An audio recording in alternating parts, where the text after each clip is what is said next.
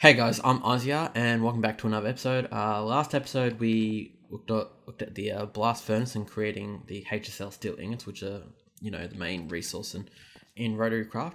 And today we're going to be building is we're going to be making ethanol, which is later on used as a fuel source for certain engines and various other stuff. But before we do that, we're going to make a work table and a couple of tools that are used inside of RotaryCraft. So the first thing is the work table, which is essentially what we use to make the majority of RotaryCraft machines. It's 2 HSL steel ingots, a brick or bricks. Always confuses me how it's one item but it's plural. A crafting table, 2 stone slabs and a piece of redstone. And so you're going to be essentially using this work table here to make the machines in RotaryCraft. Before we get onto that, we're going to make a screwdriver, which is essentially it's like a wrench in the RotaryCraft area. So it lets you rotate items and it also lets you configure some items as well. And I'll show you how to do that later on. Okay, and then the next thing we're going to make is a angular transducer, which is essentially just a tool to give you information on certain items. So if you've got a mod like Whaler, you can get a lot of the information. As you can see, this one's temperature is 627 degrees Celsius. If you haven't got Whaler, the angular transducer will give you information you want. And mind you, Whaler doesn't always give you everything you want. So it's always handy for troubleshooting. Okay, so first thing we want to make is not that chest. First thing we want to make is a couple of DC engines. So they're going to be the basic power source. And so you need some 2 base plates. I'm going to be making 2 sets. So 2 base plates and 4 HSL steel ingots, a shaft unit and some redstone. And you have to make it inside the work table. 2 redstone in the center. On the right hand side is the shaft unit. 2 base panels at the bottom, and the HSL steel ingots in the last over spots. And you grab the engines out. Okay. These engines produce, if you press shift, you can see 1 kilowatt of power and 4 newton meters of torque at 256 rads a second. So it's probably the basic power you're going to need for a short time. The next thing we're going to need to make is a fermenter. This is essentially what goes into making yeast and ethanol crystals, which then later on will get formed into ethanol. So we're just going to grab 4 tin, 4 base panels, and a impeller.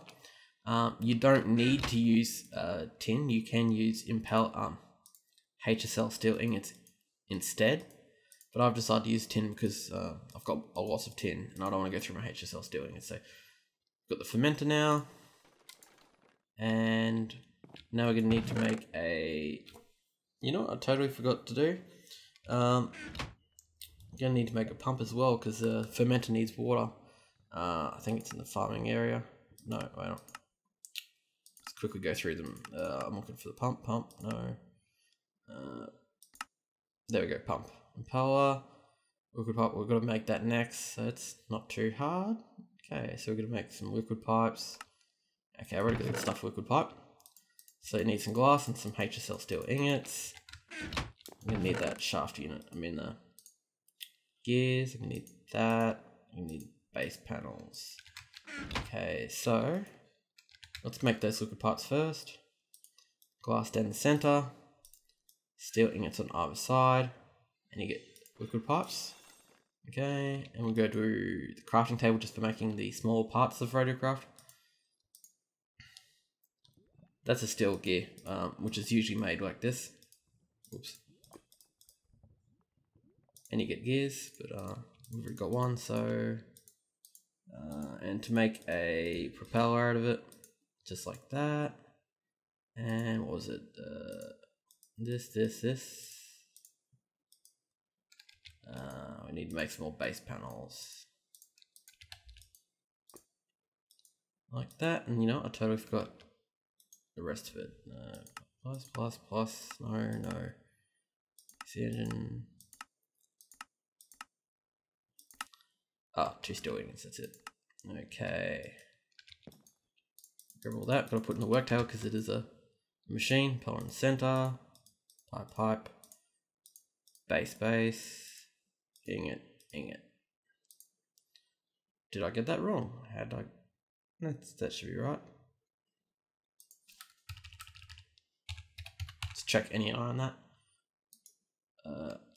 Missed that. Didn't see it in the book. Must be a texture glitch thingy. I got 5. I need to cook up 1 piece of sand. Waste a bit of coal there.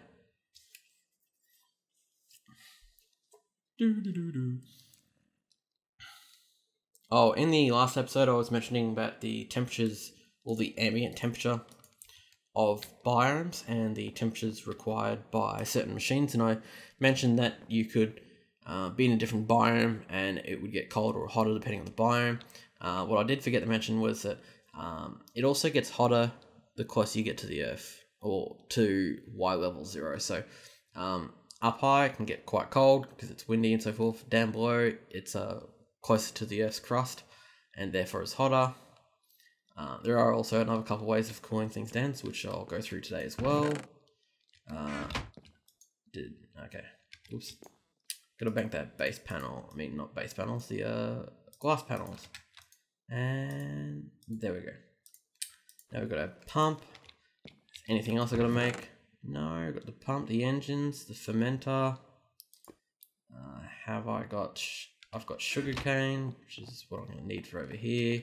Let's grab some sugarcane because you're gonna need some sugar for this. I'm gonna need some dirt as well. And that should be all we need. Now we need to go set up. Actually, I'm just gonna grab some cobblestone. Might need that. Cobblestone. Don't use that cobblestone. This blast pot. Yeah, no, just use compressed.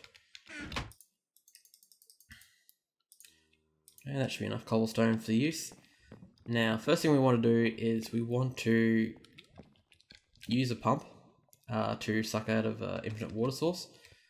As always, when you place stand items, the output is facing towards you, so we want to output the engine towards this.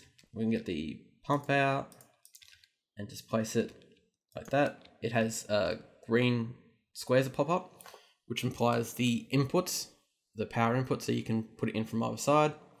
And to get us to turn this engine on, it's merely applying a redstone signal. So it's sucking away pump there. We can check the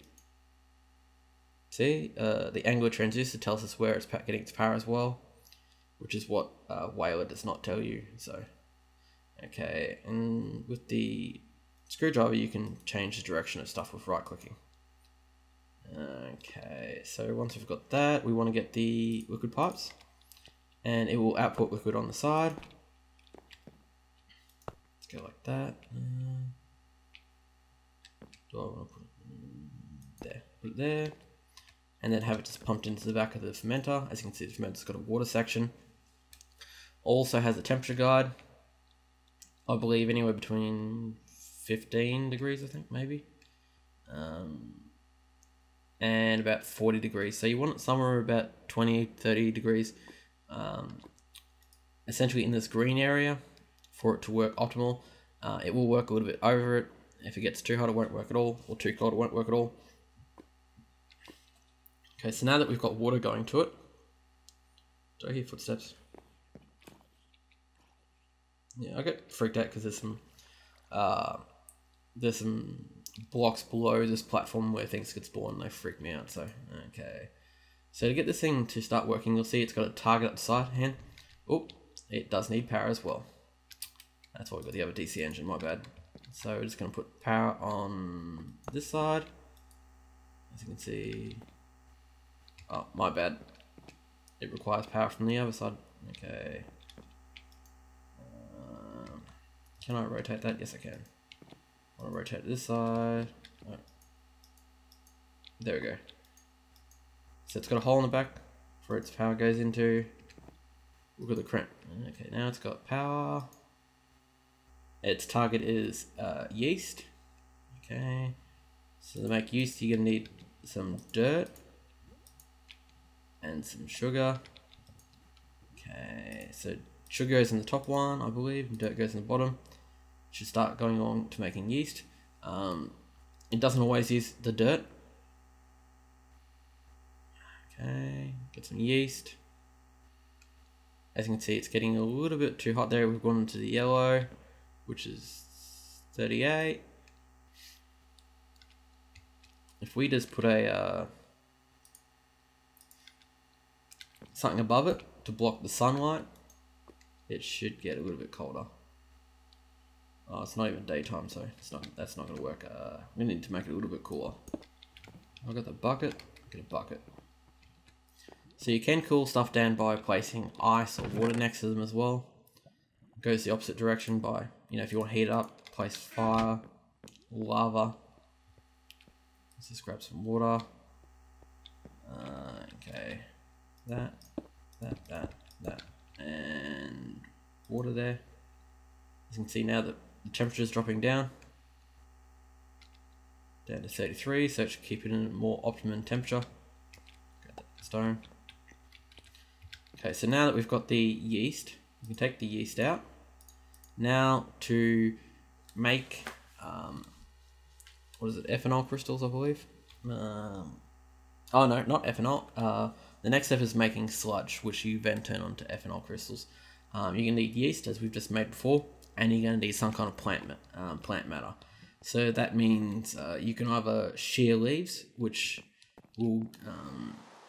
Actually, you can either shear leaves, or you can use stuff like saplings. We're going to use saplings for the time being.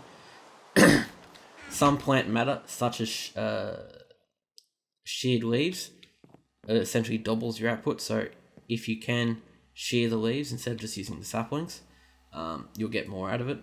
So should put yeast at the bottom and saplings at the top. Or I got that wrong. Got that wrong. Yeah, I've got that wrong. So yeast at the top, saplings at the bottom, and makes sludge. As you notice, it doesn't always use up this. Doesn't always use the yeast either. So we've got 14 sludge now. What we do with the sludge is you go and cook the sludge and it turns into ethanol crystals. So that's essentially how you make ethanol crystals. While that's cooking, we'll go look at the fermenter again. Now, as you can see here, it's got the target over there. If you want, have I got wood? I need a little bit of wood just for a stick.